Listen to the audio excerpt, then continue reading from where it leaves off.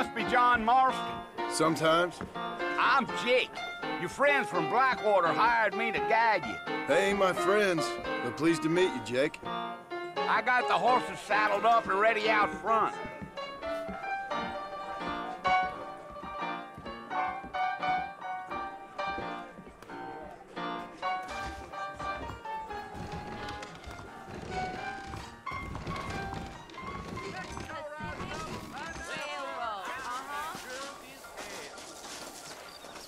Well, here, let's mount up and hit the trail. Howdy. What's it all? Take it slow on the way out of town. No need to kick up a lot of dust.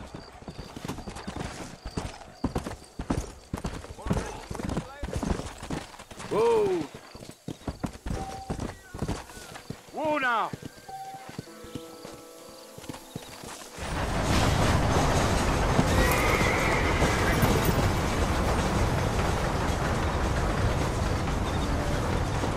So it's Fort Mercy you want to visit?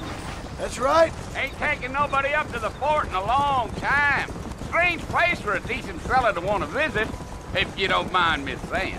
Who said I was a decent fella? It's been abandoned for years now. Folks say it was built during the Mexican War. What kinds of soldiers around back then? Why'd they leave? Well, I ain't entirely sure. I heard they had to go up north to fight Indians, or maybe they got tired of being soldiers and went looking for gold. You know how things is. So what are you doing up at the fort? I'm looking for an old friend.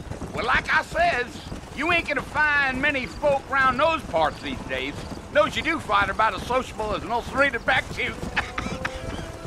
I mean, I ain't one to judge a man by the company he keeps, but... Well, he ain't been friends for a long time.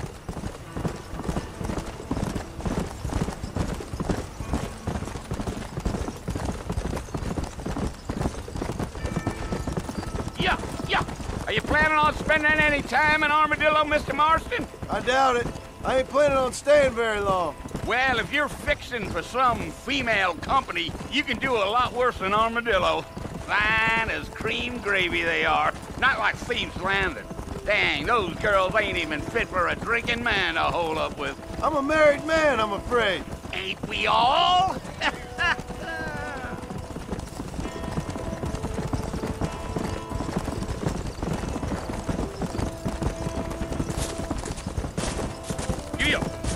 Yeah, so it was the marshal who hired me. Lee Johnson, do you know him? I think I heard his name.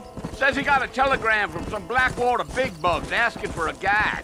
I guess it's none of my business. That's right.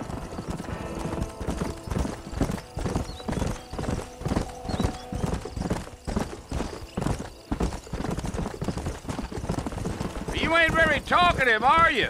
Nope. I'm just chewing the dog, mister. It's how I am. I don't mean nothing by it. Trust me, there's things you better off not knowing.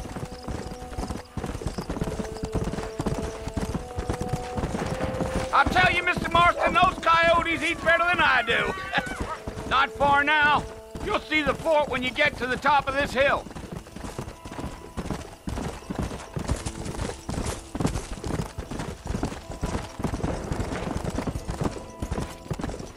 Slow down. Listen, mister. This here's what's left of Fort Mercer. Some gang rode in and took the place over. So I understand.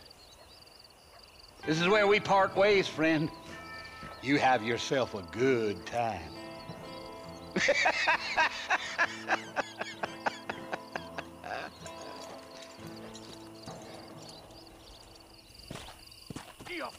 Come on.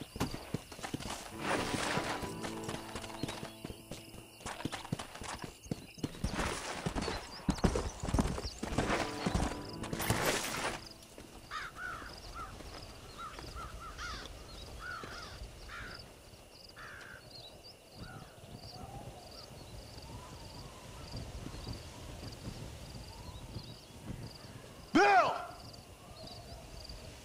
Bill, I've come for you! Bill Williamson! Come out here right now! Go away now, John. Don't make me kill you. Nobody needs to kill anyone, Bill. You must think I was born yesterday. You always did think I was an idiot. That ain't fair, Bill. You were as my brother. I've come to try to save you. Oh. Do I look like I need saving? Bill, please. They want to kill us all. I can help you. Well, you never tried to save me before. You only seemed to save yourself. Bill, I implore you think about this. You implore me? You implore me. You always were one for fancy words. Oh. Well, things are different now, John. Now I'm in charge! No more Dutch! And no more you. Implores. I implores you to go back and tell them to send someone just a little bit more impressive next time. Well? Oh. Poor John.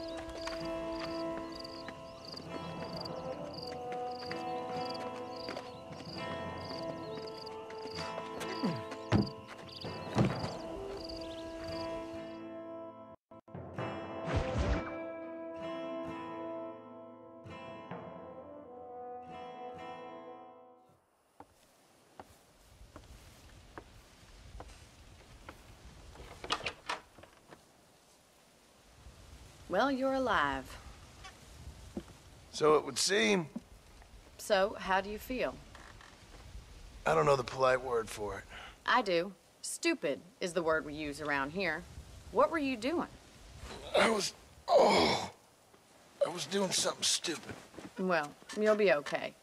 Once you didn't die, the doctor said you'd be fine. He got the bullets out a couple days ago. Good. It cost us $15. I'm sorry, madam. Should have left me there to die. Did you want to die? I mean, was that it? Was that why you went straight out to Fort Mercer and picked a fight with the worst bandit in the county?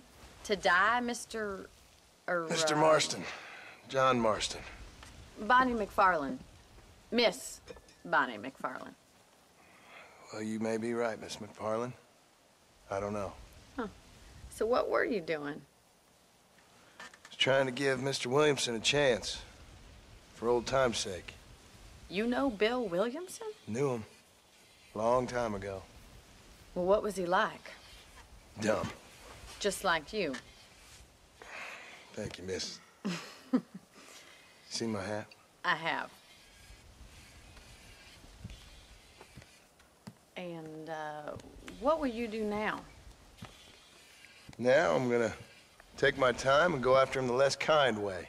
Well, that sounds very fun, Mr. Marston. Quite heroic, just like in those penny dreadfuls my brother used to read. Meanwhile, if you'll excuse me, I've got a ranch to run. Of course, if you're feeling better, why not take a ride with me later? Help me patrol the perimeter.